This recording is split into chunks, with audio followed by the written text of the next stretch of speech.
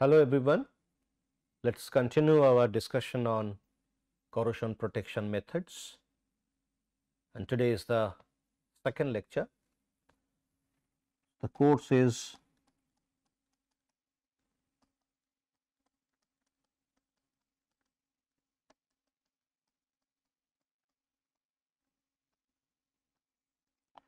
and today's lectures 2, and the today's topic will be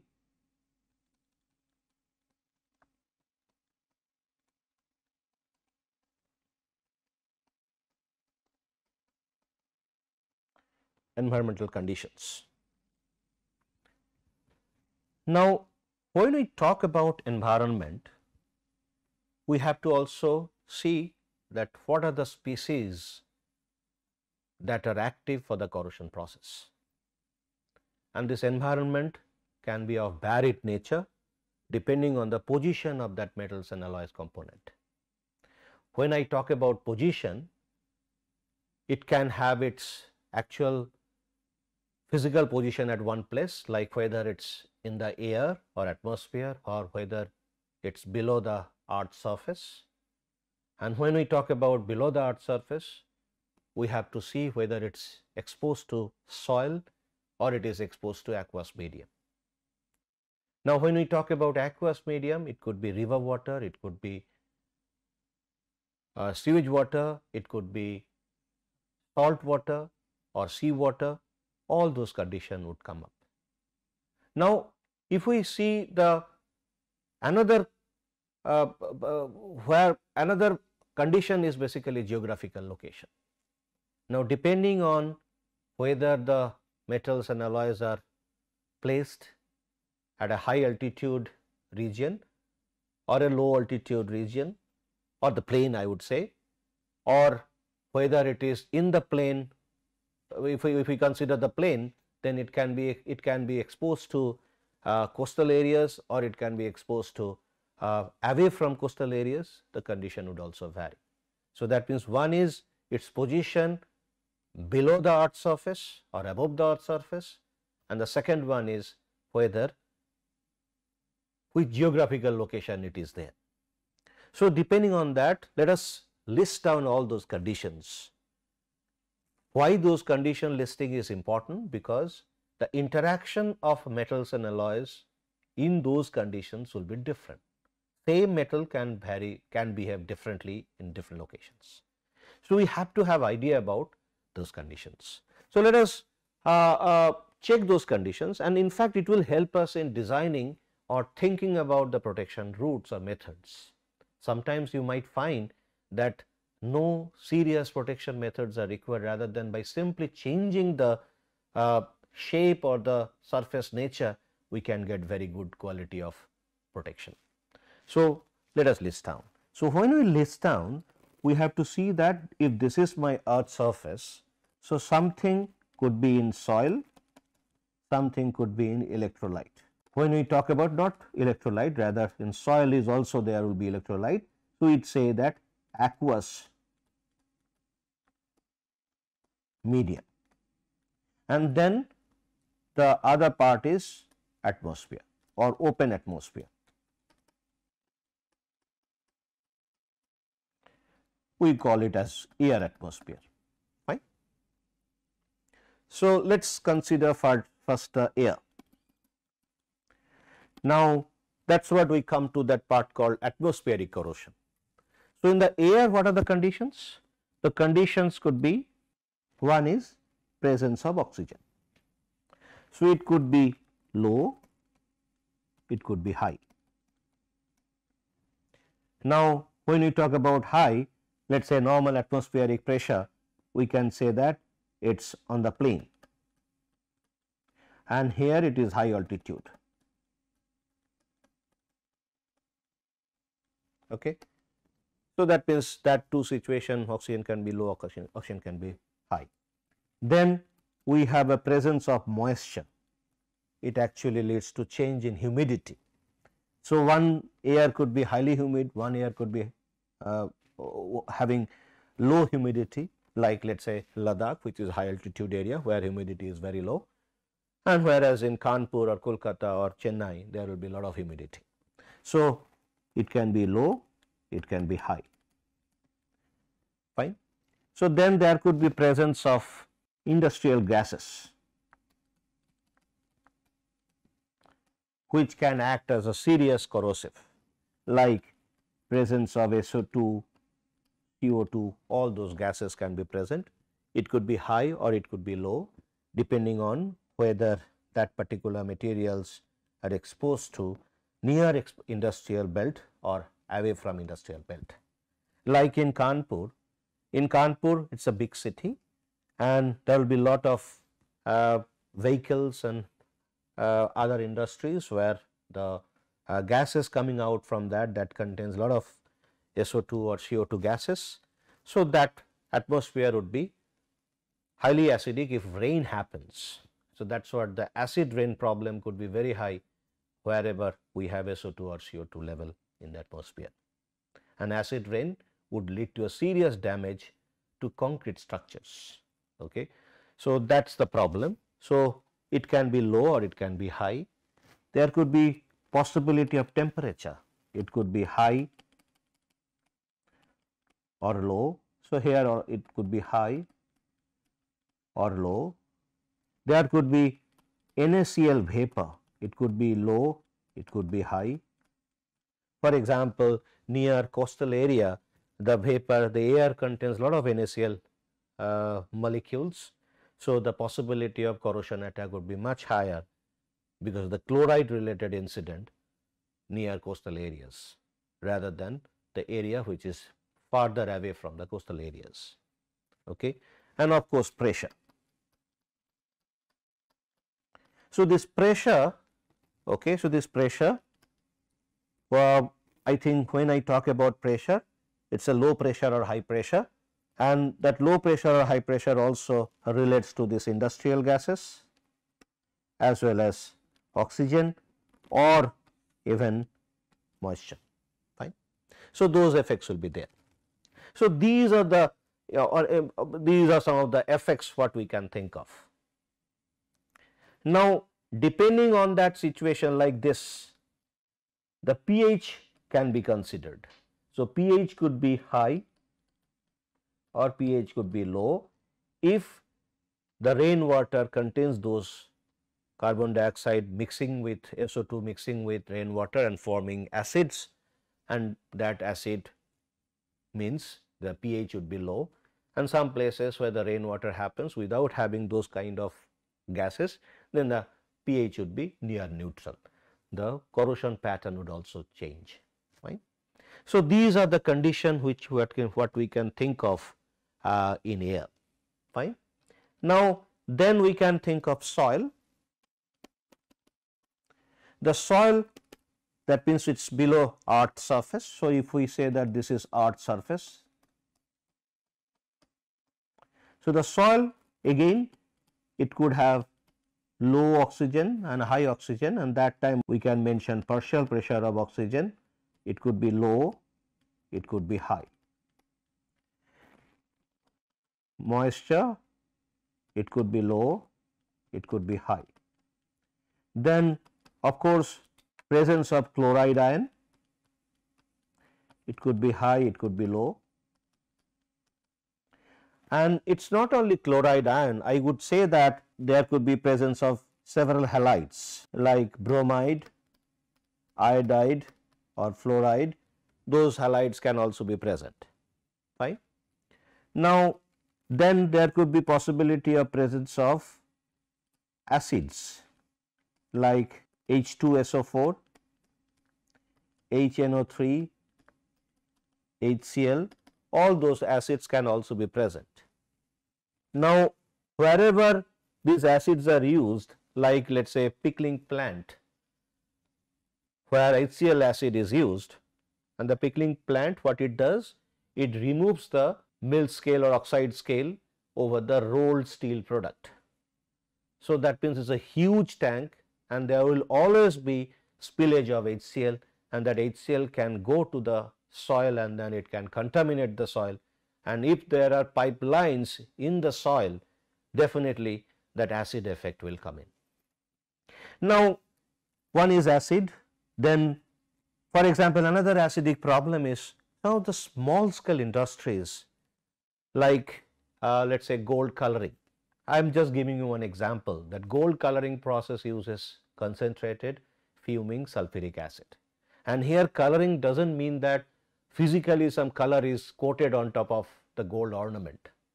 What happens if we make 22 karat gold? That gold is dipped in fuming sulfuric acid so that little bit of dissolution happens. Dissolution of what? Dissolution of other elements which are added to it. If it is 22 karat gold, then there could be presence of silver and copper. So, this copper and silver, they go a little bit into the solution, and then that is what the gold enrichment happens on the surface. So, the gold initially 22 karat gold is 91.66 weight % gold, but once we get to this pickling process or the coloring process, the gold content on the surface might increase up to 97% of gold. So, that means the surface would become very shiny, very yellowish, bright yellow, I would say. So, those plants, when you have those acids if we do not store it properly, that can go into the soil. Again, that soil will be contaminated. Like in Kanpur, there are a lot of tanneries, and in the tannery we use a lot of strong acids, and definitely those acids are actually going into the soil, and the acid contamination in Kanpur soil is a serious problem. And there are metal objects like pipelines, those pipelines will be facing trouble, high degree of corrosion due to the acidic soil in those localities. So, this acid is a problem, acid content, it could be low, it could be high depending on the localities or location where this material is used. Now, in soil there is another condition which should be considered is bacteria. So, bacteria could be aerobic, anaerobic, all those bacteria presence would have a different degree of corrosion on the metals and alloys components in those soils. Now, apart from that bacteria, there could be pH effect. Of course, when we talk about pH effect, it could be neutral, it could be basic, it could be acidic. Okay. So, that means depending on the constituents present in that soil, it can have several pH level, and at different pH level one material can behave differently. For example, high pH, very high pH is good for iron protection in concrete, and that pH level should be around 12.5 to 13. But if we go beyond that, it is not good. It will actually dissolve the rebar. Even if the pH goes below 10, again there is a problem. So, that means sometimes we have to operate in a particular window of pH for getting a very good protection or rather long term service of that material. Like in concrete, we have to maintain that pH around 12.5 to 13, and this acid rain actually leads to problem there. When acid rain happens, if the rainwater percolates through the concrete cover to the metal surface, that means the rebar concrete surface, the rebar would have a high degree of corrosion because we lose passivity there. Intentionally we introduce passivity in the concrete rebar, but if that passivity is lost, definitely the rebar would have a higher degree of corrosion. And in concrete, if rebar corrosion happens, it is a serious matter, because the concrete is not deformable. Okay.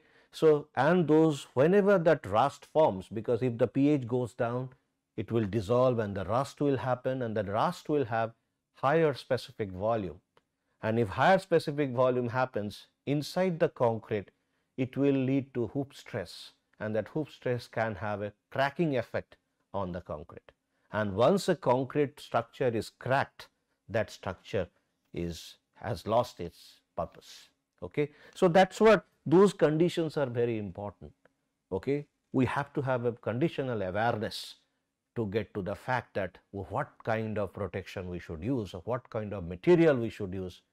Those kind of things will come up if we know those conditions. So, that is what it is very important to mention all those environmental conditions.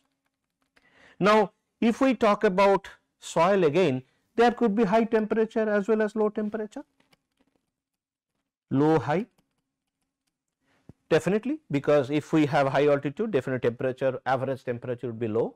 If we go to the low normal, let us say in Kanpur, the summertime temperature goes up to 45 degrees Celsius, whereas winter it goes to 2 degree or 4 degrees Celsius. So, that means it is extreme variation in temperature.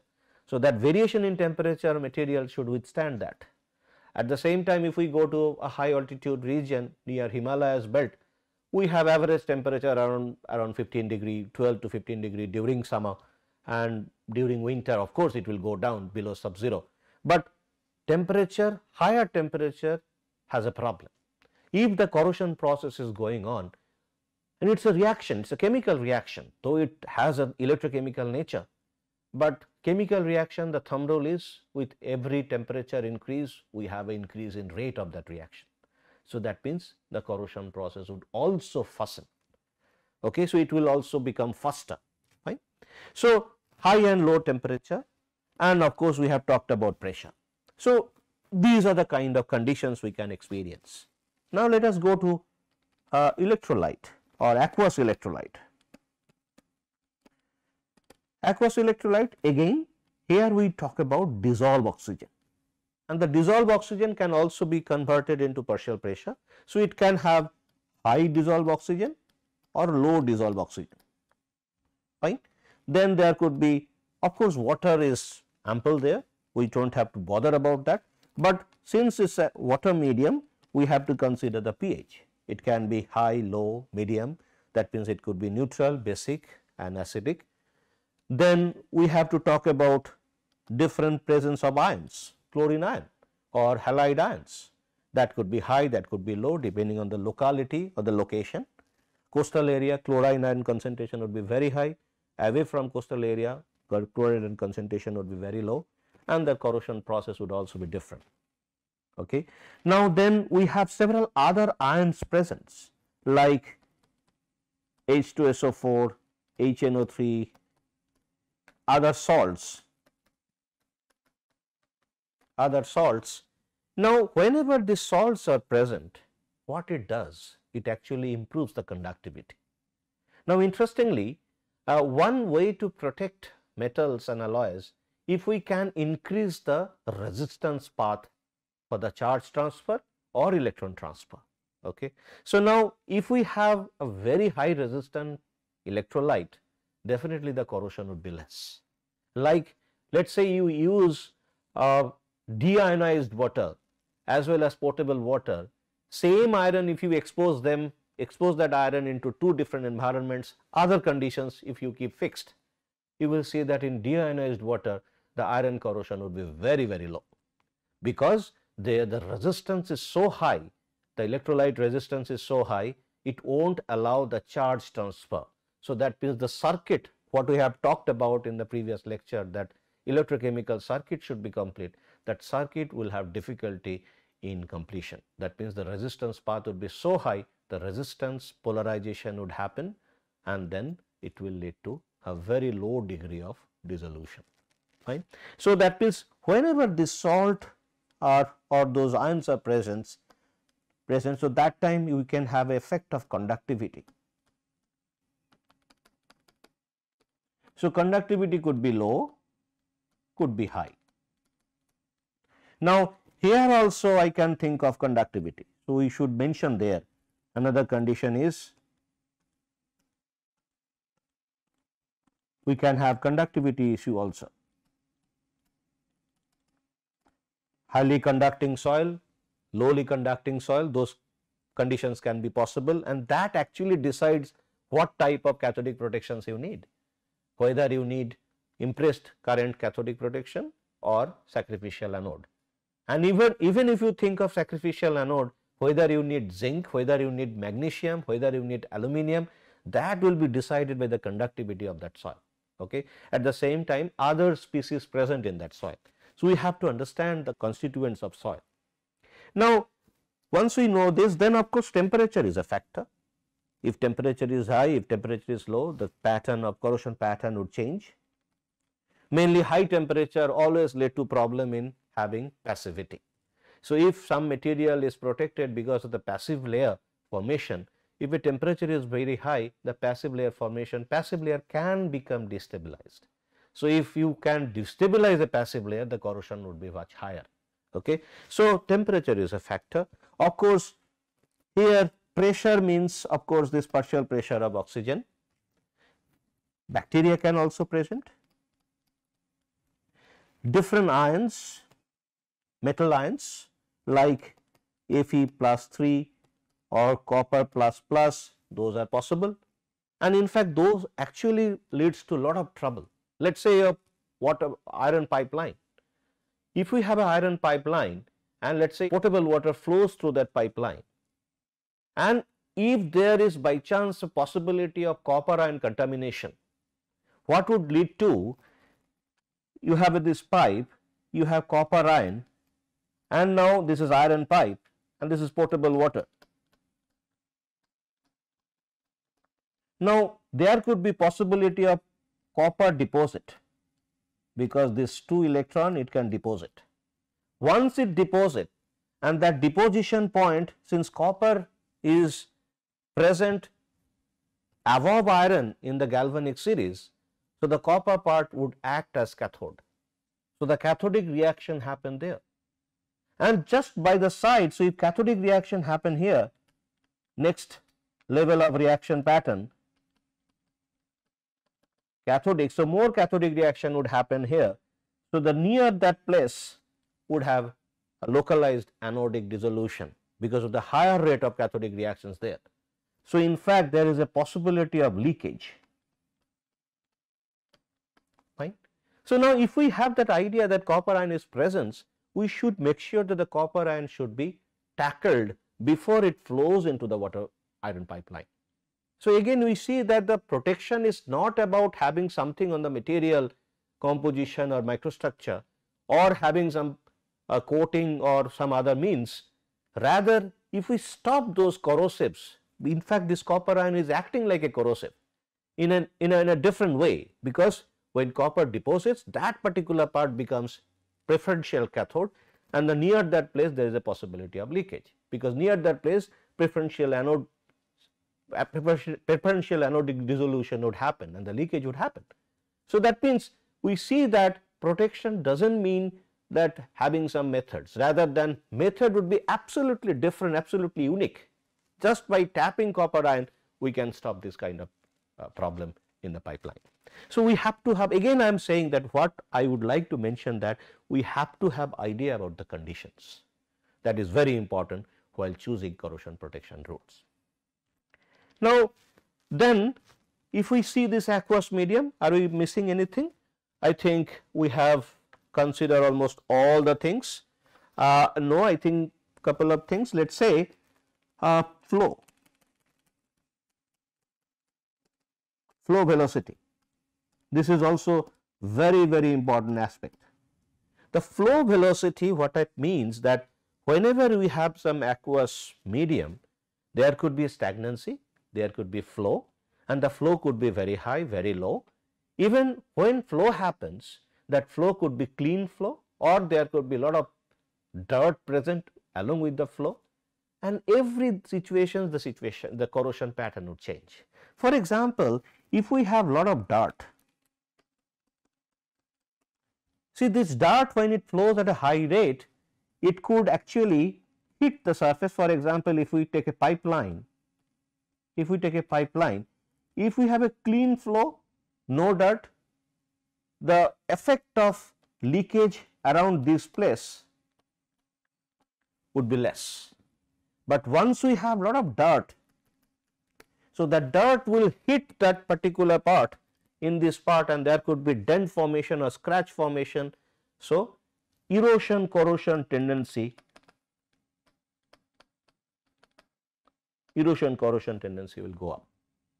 So, now dirt acts in this way. There could be another way dirt will be very bad. Let us say while flow happens, if the flow is not sufficient to take those dirts away with it, some of the dirts will settle down. Let us say some dirt settle down here. So, this particular part there is a small dirt. So, if we check, if we zoom it, this is my dirt. Now, interestingly, when the dirt is present and let us say if it is a heavy dirt, so it falls down and it actually deposits at the bottom, it actually reduces the orifice. So, that means the water flow is hindered or the aqueous medium flow is hindered. So, that would lead to another problem is turbulence. The turbulence is another issue, we will talk about it later, but let us say the dirt is settled at the bottom. So, you are actually creating a crevice. So, now once crevice is formed near that dirt region, you will see that the corrosion attack happens. Corrosion attack happens. So, now if we see, if we know that whether that particular medium has dirt, if we can design something which actually filter out that dirt before it enters in the pipeline system, we can have good amount of protection, long period of operation. Now, coming to the flow velocity, if the flow velocity is very high, the possibility of having pitting corrosion can be very low. If it becomes stagnant, the possibility of pitting corrosion would go up. In fact, sometimes pitting corrosion can be so severe that it can perforate the surface. Okay. So, flow velocity is also another important aspect in the aqueous medium. So, we should talk about, we should know about it. So, now if we see all those conditions, there will be one more factor that are important, that will be important, like radiation. The radiation can be possible in the soil, in the aqueous medium, as well as in the atmosphere, open atmosphere. So, those radiation, for example, nuclear industry, there would be possibility of swelling, okay, the swelling of steel, and that swelling happens because of the interaction of radiation with the metal. There could be vacancy formation, and that vacancy will combine each other and then form a void, and that void would lead to swelling of the material. So, we have to also think of there, I think most of the cases the protection will have a bit concentrated one, and those protections are costly one because we have to change the material. Generally ferritic or magnetic steels are good to resist swelling. Okay. So, we have to use those costly steels for the operation of nuclear plants. Okay. So, again everywhere we see that radiation is coming into picture. So, now if we try to make it a kind of graphical representation, so we can have, here we have metals and alloys. Let us say this is my earth surface and this is air or atmosphere. This is electrolyte, aqueous electrolyte. This is soil, fine, and if we see overall radiation, it is effective everywhere, and you just note down those one by one, those factors what we have talked about. You can note down all those things, and this will be a graphical representation of the conditions what the metals and alloys are experiencing. And out of that we have to see the position, that means where it is in below the soil, below the earth surface or above the earth surface, and then another one is geographical location. These two are also equally important. Now, we have talked about some of the conditions that metals and alloys are exposed to, but when we talk about metals and alloys can have several variations within itself, like composition.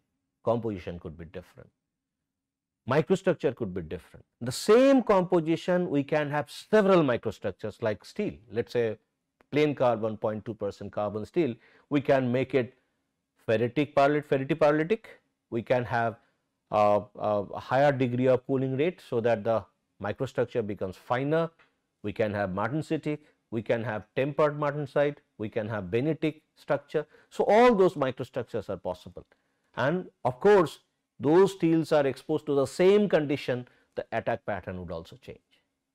Now, if we have different compositions, the permutation and combination of all those microstructure and compositions, it can lead to n number of variations, and every variation would have different effects, but at least we should have some idea about those variations and how the corrosion is affected because of those variations, we should know. I think we should discuss that particular part, the materials variation and the effect on the corrosion, in our next lecture. Till then, thank you.